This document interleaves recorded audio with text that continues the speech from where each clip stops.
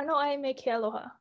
Before I begin with my plenary, I'd like to begin with this oli, written by Kumuhula, or hula master and Hawaiian cultural and language expert, Edith Kanakaole, affectionately known as Auntie Edith.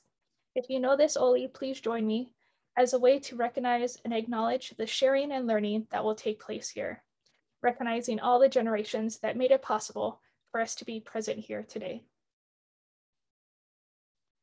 E ho mai ka ike mai luna mai e. O na mea huna no e au o na mele. E ho mai. E ho mai. E ho mai e a. E ho mai ka ike mai luna mai e. O na mea huna no e au o na mele.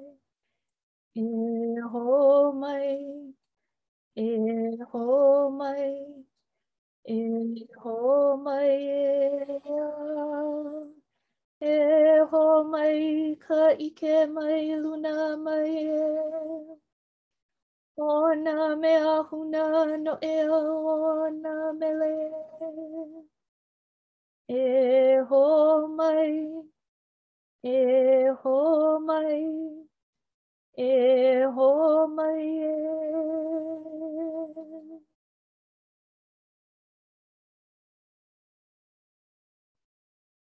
Aloha pumehana kākou. O wau no o Candace kalei mamo o wahine kapu Galla. No Hawaii ku'ukuleiwi. He polopeka hope ma ke kula nui o kolome pia pele na kania ma ka aina pono I o ka la hui musqueam. I am honored to be the opening plenary for the International Conference on Language Documentation and Conservation at the University of Hawaii, Manoa. Mahalo anui to the organizing committee for the invitation to share about the conference theme, Recognizing Relationships. Mahalo as well for the warm, welcoming remarks from across the campus and beyond. My plenary is titled Enacting Relational Accountability to Indigenous Languages and Their Peoples, Communities, and Lifeways. In this talk, I will recognize and acknowledge the extractive and non-relational language work that have occurred and continue in spaces like academia towards Indigenous peoples. Language is culture, an embodiment of past histories, current realities, and imagined futures that is not void of people, land, and ancestral wisdom. It is imperative to understand that language is more than a system of communication that can be dissected, torn apart, only to be put back together, but is an encoded and cultural practice that unlocks our full potential and expression. Throughout the world, Indigenous communities are reasserting their sovereignty, self-determination, and inherent rights to protect their knowledges and languages from further desecration, misuse, exploitation, commodification, and self-promotional gain by academia through academic publications, grants, awards, and recognition, promotion, and tenure. When invited into community, it is necessary to approach our invitation with humility, to be fully cognizant of the privilege that allows us as academics and researchers to enter a foreign domain of learning. What may seem an insignificant invitation is in fact a relational response that trusts that our actions and engagement with language will be held to the highest standard, a standard that respects the community in which the language resides, along with the knowledges and wisdom which we as academics may indirectly and directly gain. This relational awareness and thinking extends outward from the language to the speaker, community, lifeways, lands, and beings that are present. Although this may be unsettling, recognizing and nurturing relationships, our connections to the human and the more than human hold us accountable and responsible to all who are present in the work we do. By transforming our practice, we enact relational accountability that provides a pathway for genuine, deep-rooted, and honored relationships that are reciprocated through our ways of knowing, being, and doing.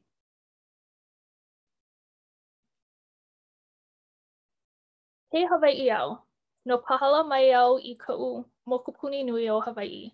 A ka I keia manawa noho au ma Keomo lewa ma ka aina pono'i o ka la hui Musqueam. I am native Hawaiian from the island of Hawaii. I was born and raised at a time when Hawaiian language programs were in its infancy in hopes to reestablish a once flourishing language. My first introduction to Hawaiian language was through my mom, who was a kumuhula, or hula master.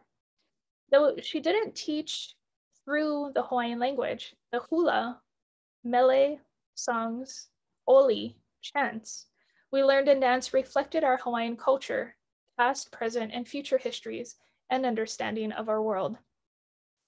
I didn't formally learn Hawaiian language until I attended Kamehameha schools as a boarder on the island of Oahu. I enrolled in 6 years of Hawaiian language at Kamehameha. It's important to note that I am still a learner of Olelo Hawaii. Following graduation, I attended the University of Arizona in Tucson on the traditional lands of the Tohono, receiving multiple degrees. I expressed my gratitude to the NAMA program, the Native American Language and Linguistics Master's Program, where Drs. Ophelia Zepeda, Dr. Mary Willie, Dr. Natasha Warner, and Dr. Amy Fountain were my professors. And at Aldi, other professors that included Dr. Akira Yamamoto, Dr. Susan Penfield, and Lucille Wadahamaji, all at the U of A for NAMA and Aldi. And I thank them for reigniting my interest with Hawaiian language and fostering an academic environment where I was surrounded by faculty and students with a passion to revitalize and maintain Indigenous languages.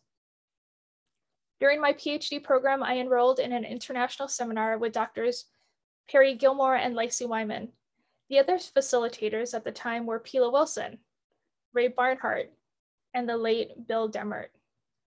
It was an exciting time for me as a Native Hawaiian because I would be able to learn from Hawaiian language educators who have been involved with Hawaiian immersion and Hawaiian medium education from its inception. This class opened up many relationships, such that when I graduated, I returned back home to the Big Island for 1 year as a visiting assistant professor in Kahakaula o Ke'eli Ko'olani College of Hawaiian Language at the University of Hawaii at Hilo.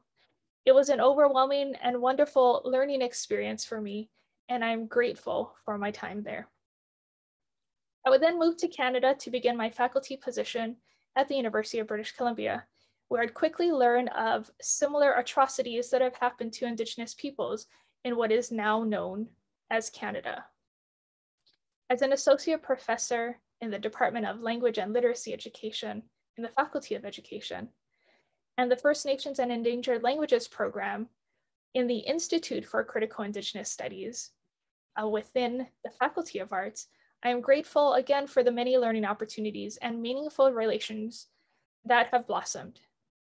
I'm filled with gratitude for shared time and space, especially for being invited into community to be able to share my experiences and teachings, but to also experience and engage in language, culture, education, and lands. Though my relationships extend far and wide across oceans, deserts, temperate rainforest, my heart remains in Hawaii, my birth sands and the lands where my kupuna are buried. As a Kanaka diaspora living on Indigenous lands of the Musqueam, I'm keenly aware of my positionality and the complexity that it brings.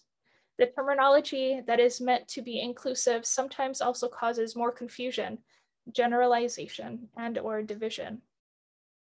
Academic institutions and federal agencies may adopt particular sets of definitions that don't necessarily align with Indigenous understandings. With that being said, I use the term Indigenous throughout this talk. I want to direct you to the United Nations Declaration on the Rights of Indigenous Peoples, as it will provide some structural understanding of how I am framing Indigenous. I also want to acknowledge that I am not speaking for or on behalf of communities that claim me, nor for Indigenous peoples and communities and nations in general. I want to emphasize that there is no singular homogeneous Indigenous epistemology that can capture the uniqueness, complexities, nuances, and worldviews of distinct Indigenous peoples. There is no one-size-fits-all.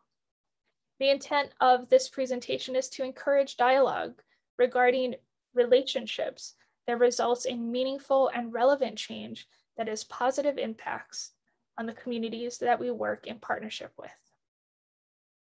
On each slide, I've included an olelo no eau, or a Hawaiian proverb, in an effort to provide a summary or additional support.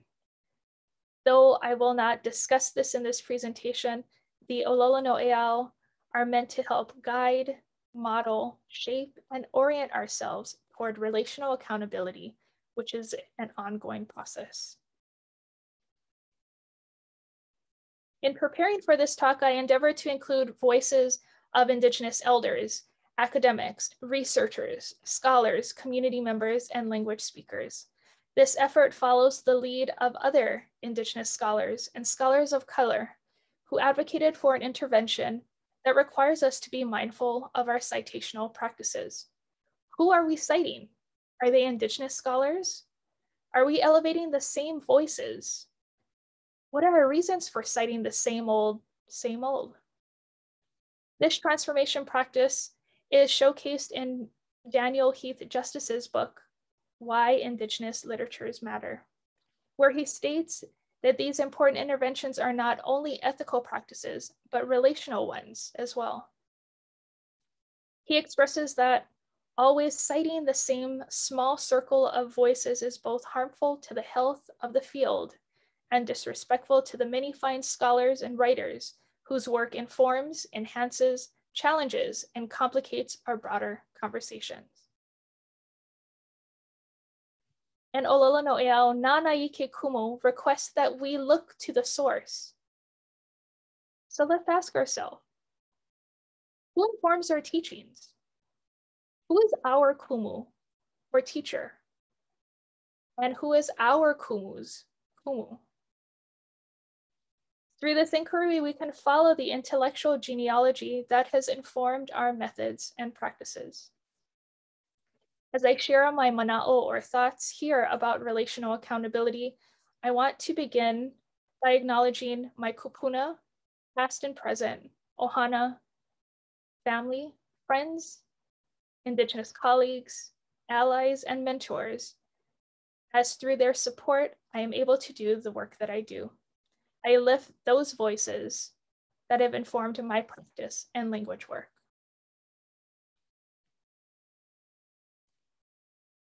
I introduce the Kumuhonua Mauliola here as a way to conceptualize our physical connection as human beings to each other, and to the more than human, the seen and the unseen, the plant beings, mountain beings, water beings, rock beings, and so forth. This is a way for us to recognize how we are connected. What and who are we responsible for and accountable to? And how these deeply embodied and embedded connections are personified through our way of being. The image you see here depicting the Kumuhonua Mauliola is published in a 2018 book chapter titled Distinctive Pathways of Preparing Hawaiian Language Medium Immersion Educators, co-authored by Kanaka Maoli scholars, Dr. Keiki Kawai'aia and Dr. Makalupua Allencaster.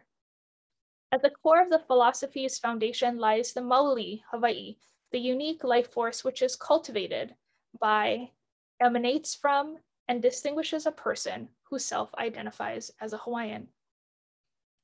Written in Hawaiian, the Kumuhonua Mauliola has been published with explication in 4 other languages: Japanese, French, Spanish, and English, for a wider audience.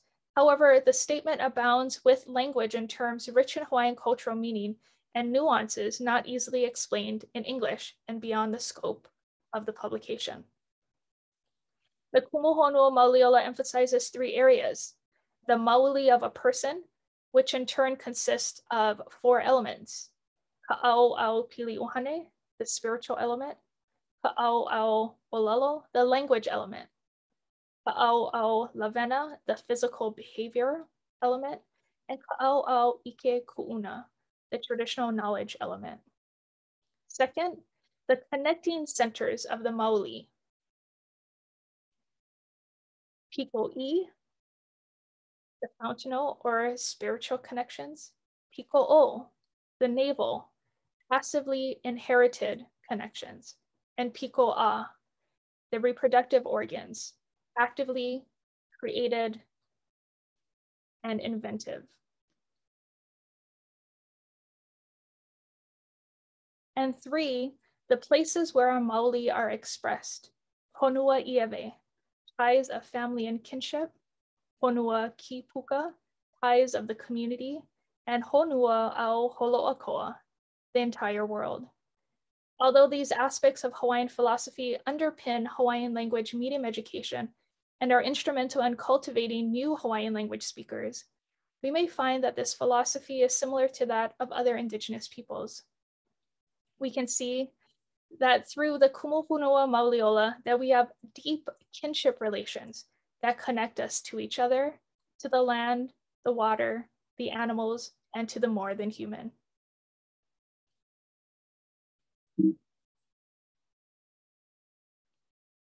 Let's begin with relational accountability. According to Anishinaabe scholar Nicholas Rio, he states in his article that relational accountability references the kin-centric beliefs among many Indigenous peoples, which holds that people are dependent on and related to everything and everyone around them. And this includes air, water, rocks, plants, trees, animals, and the more than human. As an academic and researcher, I am not only responsible for nurturing and maintaining my relationships with my communities in Hawaii, but to Indigenous communities that I have been invited into to work with. Rio goes on to say that relational accountability also would include his non-human network of relations. Dr. Enrique Salmon shares in his article that kin-centric ecology pertains to the manner in which Indigenous people view themselves as part of the extended ecological family that shares ancestry and origins. It is an awareness that life in any environment is viable only when humans view the life of surrounding them as kin. The kin or relatives include all the natural elements of an ecosystem. Indigenous people are affected by and in turn affect the life around them. A cultural mode of kin-centric ecology is presented that illustrates Indigenous relationships with the natural world. The cultural model of nature the cultural model of nature includes humans as one aspect of the complexity of life. Why is relational accountability important and necessary? Why is it something that needs to be discussed, articulated, and understood? Recognizing relationships, after all, is the theme of this conference.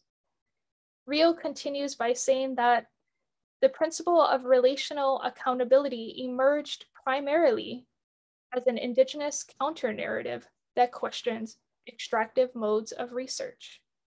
Is he referring to extractive modes of the past, present, or future? In 2009, I attended the first ICLDC as a doctoral candidate to present a poster on language revitalization, technological developments among Indigenous communities. I remember being excited to meet scholars that I'd only read about, some from Hawaii, some from beyond. As I reflect back to that time, this would be my second conference during my doctoral program that I would attend. I didn't see many Native Hawaiians present. I was among the few. Nevertheless, I was eager to share my work on technology. During my poster session, I had a handful of people stop by for a chat. 2 conversations stand out until today. An older white male academic stopped by. We chatted and I asked about the work he engaged in. This is when time stood still for me. In the conversation, he shared with what I would deem as unethical practice and knowledge extraction. As a young Native Hawaiian woman and emerging scholar, I had heard about these non-relational practices, but didn't think that it still occurred. I mean, it was 2009, but I was naive.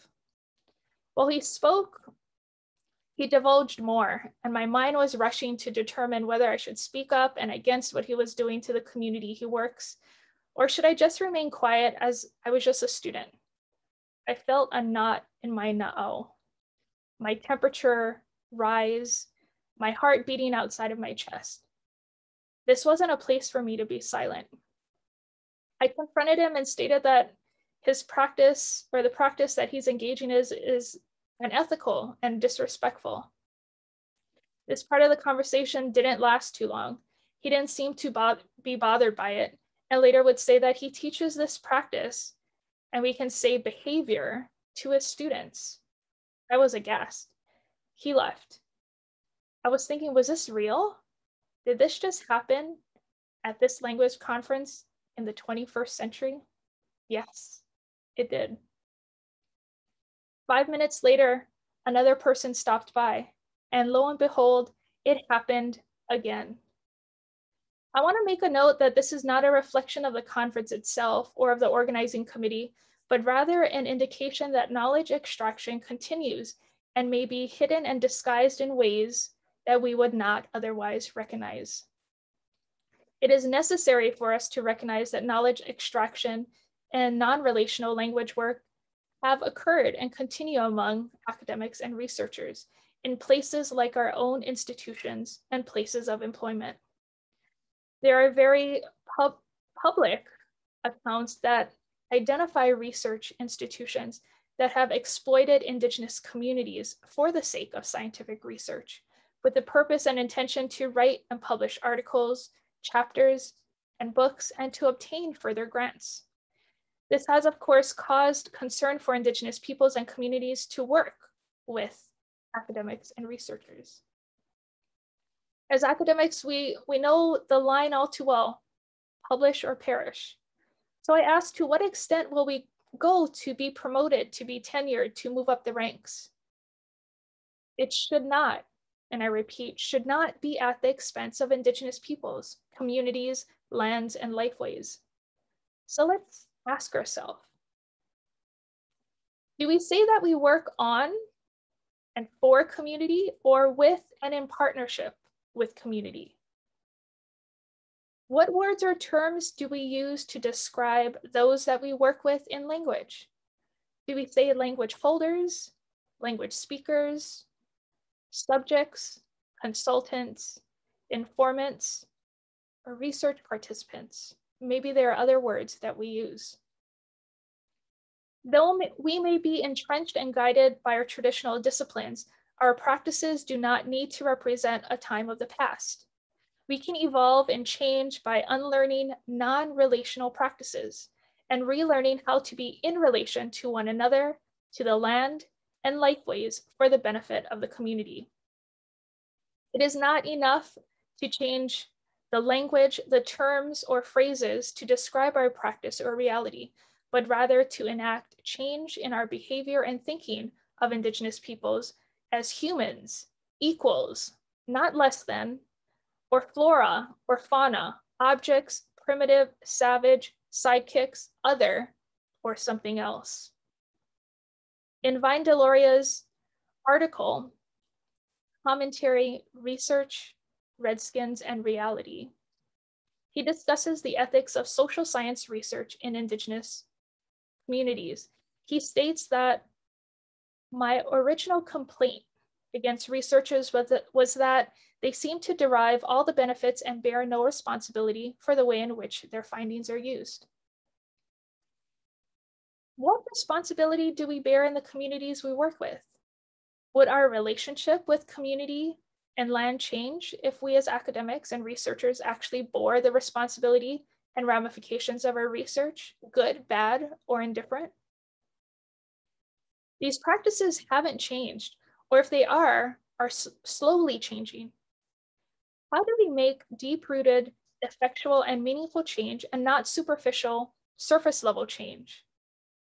As an Indigenous person, how do we stop the continued infiltration and knowledge extraction? In her book, Savage Kin, Margaret Bruchac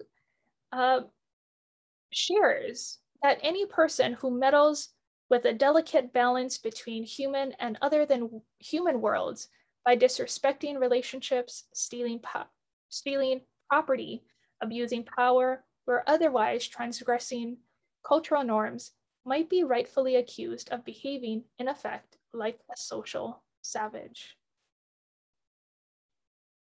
One must move carefully to avoid potential offense, since all persons can be unpredictable. Through an embodied knowledge of relationships through physical and spiritual connection, the words of Robin Klimmerer express that cultures of gratitude must also be cultures of reciprocity. Each person, human or not, is bound to every other in a reciprocal relationship. Just as all beings have a duty to me, I have a duty to them. If an animal gives its life to feed me, I am in turn bound to support its life. If I receive a stream's gift of pure water, then I am responsible for returning a gift in kind. An integral part of a human's education is to know those duties and how to perform them.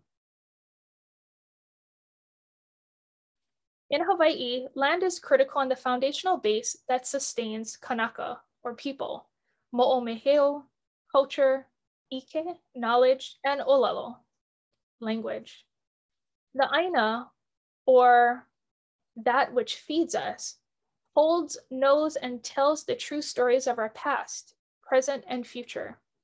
This painting by Marilyn Kahalewai is a depiction of an ahapua'a, or land division, a tract of land that extends from the mountain ridges and summits to the coral reef, in a sense from Mauka to Makai, from mountain to sea.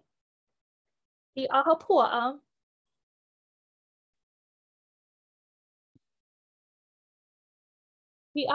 was a self-sustaining unit whereby the community lived in balance off the bounty from the land and the sea. In our current settings, the practice of aloha aina demonstrates and embodies a Hawaiian way of life, being and doing that has a deep and profound love for the land. These connections between people, land, air, sea, life forms, and the more than human signify respectful, relational, and reciprocal relationships. If we take care of the land and sea, it will take care of us.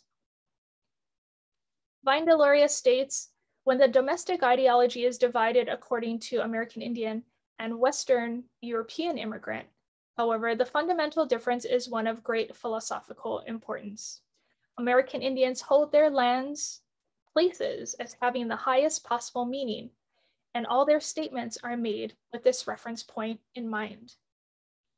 The earth is a gift that keeps on giving. That is, if we care for it. Robin Kimmerer poses the following questions in her book, Braiding Sweetgrass. How, in our modern world, can we find our way to understand the earth as a gift again, to make our relations with the world sacred again? Can we behave as if the living world were a gift? Gifts from the earth or from each other establish a particular relationship, an obligation of sorts to give, to receive, and to reciprocate. If aina is what provides us sustenance, why would we do anything but honor, care, and respect for that which gives us life and health? If you harm the language, you harm the people. If you harm the people, you essentially harm the land.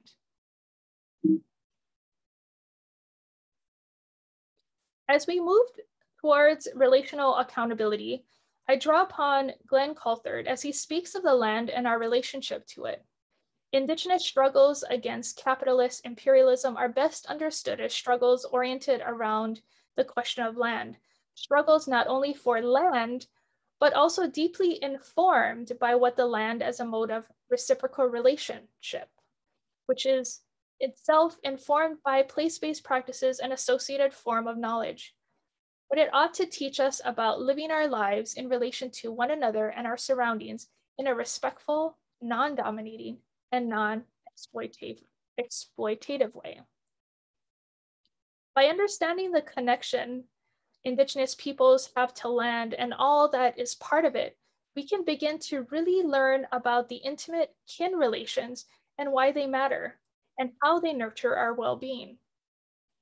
There are deeply embedded cultural practices in our communities that acknowledge the human, animals, and the more than human relations in a fluid but consistent way where we all live in harmony and in balance.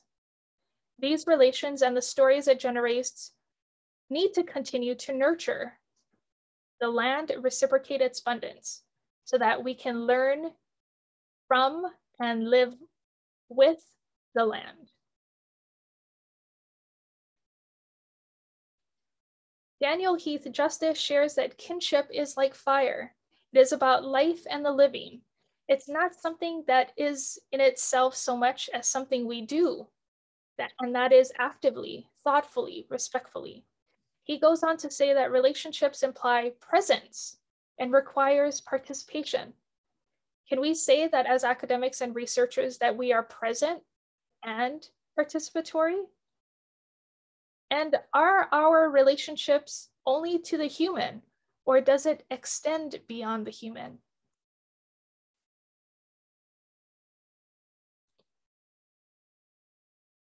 In Amanda Holmes's doctoral dissertation, she writes of the Kanieka and Haudenosaunee languages, knowledges, teachings, philosophies, epistemologies, and ethical systems that exist in relation to the living presence of lands and the natural world, ancestral homelands, the presence of ancestors, and ancestral knowledge, collective narrative memory from within places of ancient relationship and meaning.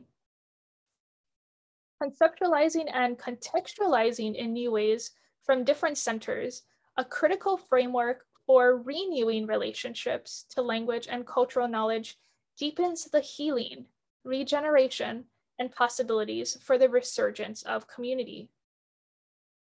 Renewing our relationships to language, learning our language, participating in land-based learning is good for our soul.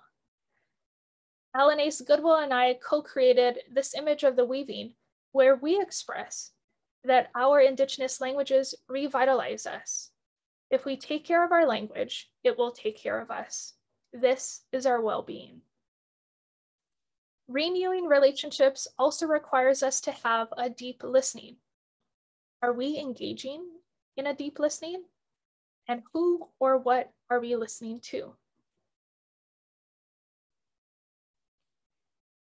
In working in partnership with community, learning protocols are critical. As shared in this video by the Edith Kanakaole Foundation, protocol is the hierarchy of relationships between the material and non-material. Hierarchy is already determined by the prior generations, and the follow-through of protocol reiterates the continuum of the thought process of what is important. The Hawaii person has throughout the generations declared that the resources required for living, that is land and vegetation, heavens, ocean, freshwater, and related elements, are imbibed with their own level of kapu, or sacredness, depending on their relationships. Protocol established and reestablishes an awareness of relationship between people, place, and things, and is a conduit for intergenerational thought continuum. It provides a pervading attitude toward ecological sensitivity, tantamount to Malama and Aloha Aina. It communicates a code of behavior in respect to places, peoples, and things. It is a safety device which reaches into the realm of the unseen. It is a unifying mechanism giving strength to purpose.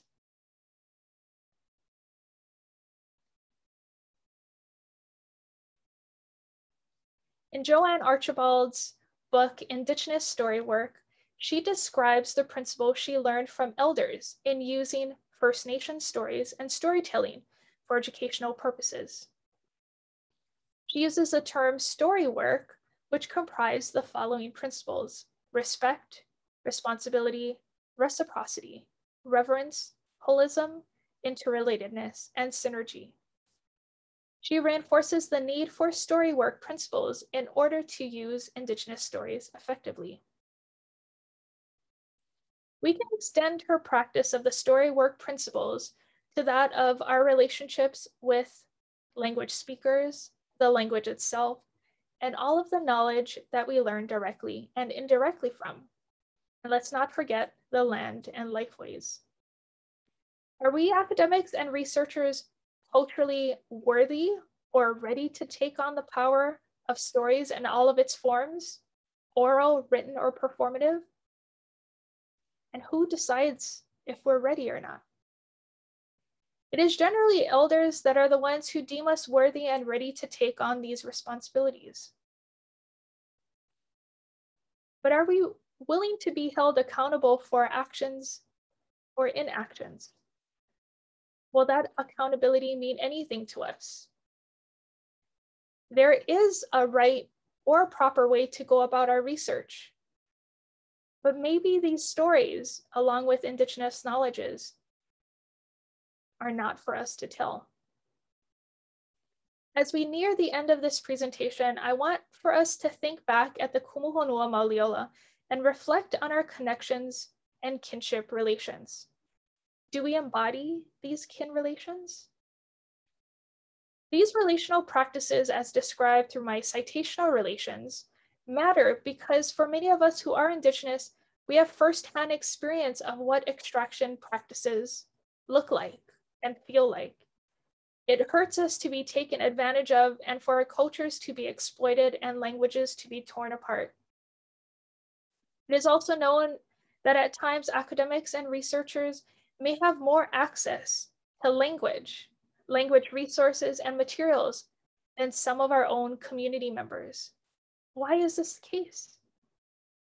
Language is culture, an embodiment of past histories, current realities, and imagined futures that is not void of people, land, lifeways, and ancestral wisdom.